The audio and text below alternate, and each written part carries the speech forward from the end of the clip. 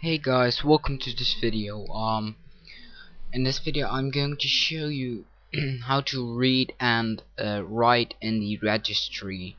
This is the registry editor, if you may notice. I don't know if you are familiar with it, but it can be cool when you know how to use it in your Visual Basic project. So I'm going to make just a Windows Form application project.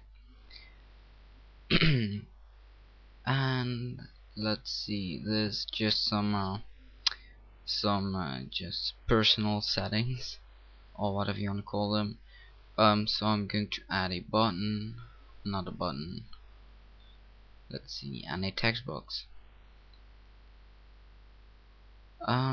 So I'll add these like that. Oh, and resize it.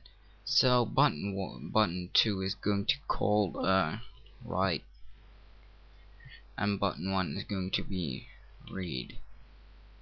So double click on the form, and we have to import some things, and that is just easy. So it's going to be before the public class started, I'm going to type in imports a system, no, Microsoft Microsoft.win32.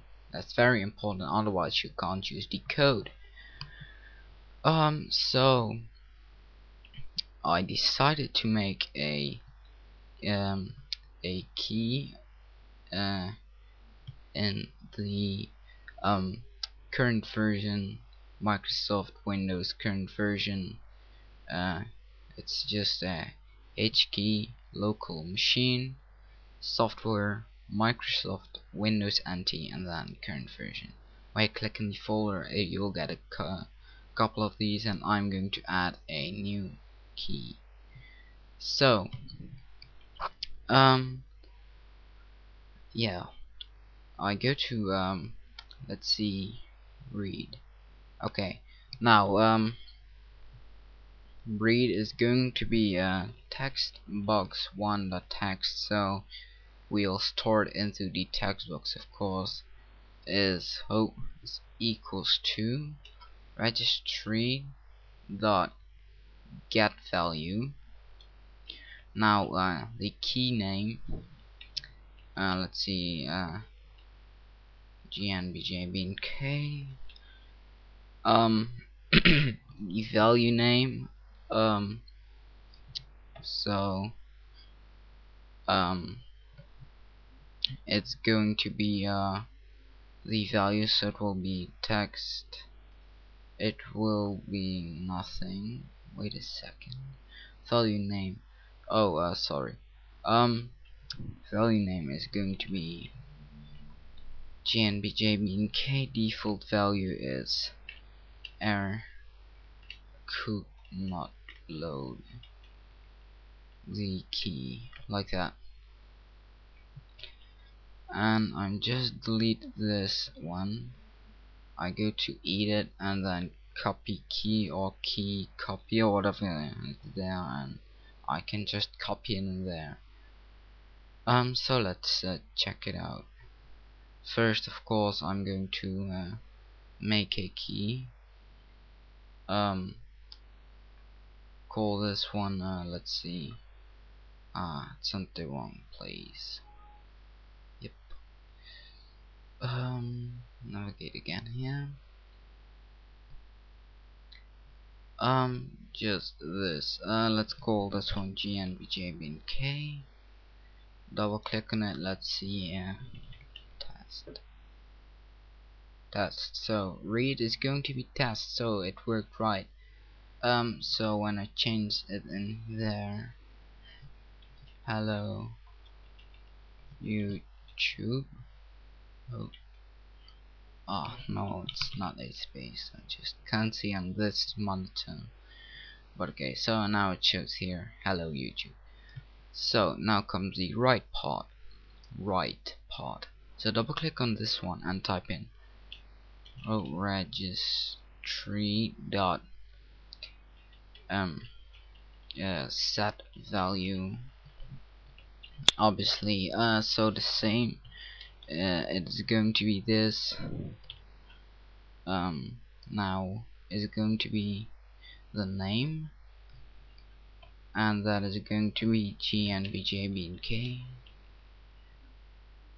and then the value, and that's going to be text box 1.text, and that was all code. Not that hard, I think, but okay, maybe if you don't understand something. Hello. Now delete it and read. It says hello. Let's say this was made by GNBJBK, and write it, clear it, close it if you want to, then read it, and it shows this again. So you can also, if you saw my other video, you can also do that. It will be there when it's loaded, it will read it, so it will automatically show when you start up. So to just explain something, so you see, these are actually nearly the same. Okay, so this is the actually the directory, the location of the key, or whatever you want to call this. So it's only the path, then comes the file name if you want to see it on that way, so it's this one, and now it's going to store this into this file that's located in this. So it will store everything what's in textbooks 1.text. Now maybe you see here, I typed in error could not load the key. That means the default value, and that means if it's not loaded, I thought. So I'll delete it there, press play, and now it will show you error could not load the key, and that is because there is no key called GNBJBK. Now I added it, and now it's there, you can see. Let's call it hello, right, and now it will show hello again. See, so it's pretty easy. Make sure if you're testing it, make sure you delete it out of the registry. I don't know why, but maybe maybe it will crash your computer or something. Well, actually it can't, but yeah, you get the point. But I think beware of doing like changing the system root. It can be devastating to your computer, I think, but I don't know if you have if you got access to that key. So you can test it out, try it out, I mean, but I highly do recommend to change all the keys in the registry. So yeah, thanks for watching this tutorial. Feel free to comment, rate, subscribe, or email me. Oh, wait a second, yeah, never mind. So my email address is gnbjbnk@gmail.com. Yeah, so please subscribe again, and I'll catch you in the next tutorial.